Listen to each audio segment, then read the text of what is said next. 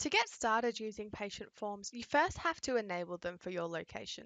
To do so, you just want to head up to Settings, and then on the left-hand side, you want to head into Patient Forms. Within here, there is an activation button. To switch your forms on at your location, you just need to turn that on, and that's going to activate the forms for you. Additionally, you then have to activate the forms that you wish to use. We have three forms: the oral health form, the demographics form, and the medical history form. To enable each one, you will see that in the top right hand corner there's also a switch to activate it or inactivate it. All you need to do is switch that on and then go ahead and hit save to activate that form. If you wish to use all three forms, you can of course activate all three of them. If you choose to only use one or two of them at your practice, you can just activate the ones that you wish to use rather than activating all of them. You will notice that for each form there is also a form expiration.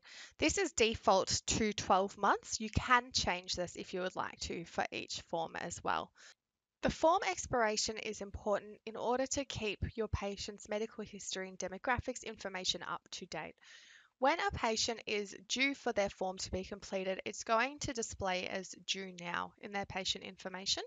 Once a form has been completed, depending on the expiration date that you've set, in my case it's 12 months, it's going to set the new due date to automatically be in 12 months' time.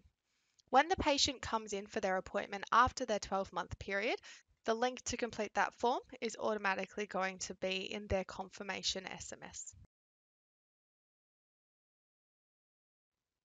When a patient is due to complete their forms, there are multiple ways that they can do this.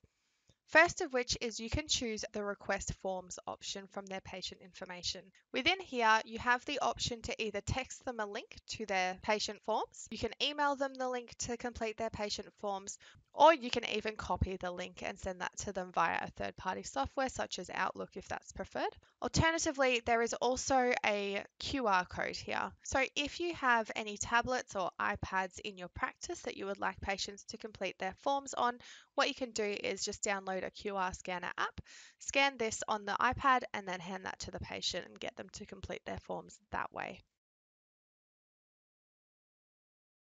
Additionally, the patient can also receive a link to complete their forms once they've confirmed their appointment.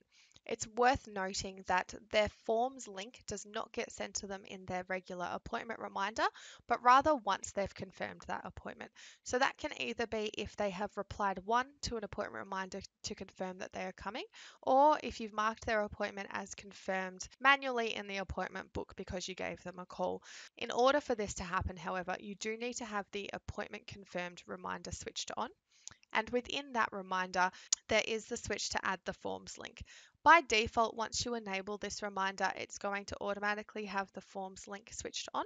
You can opt to, of course, turn this off if you would like to.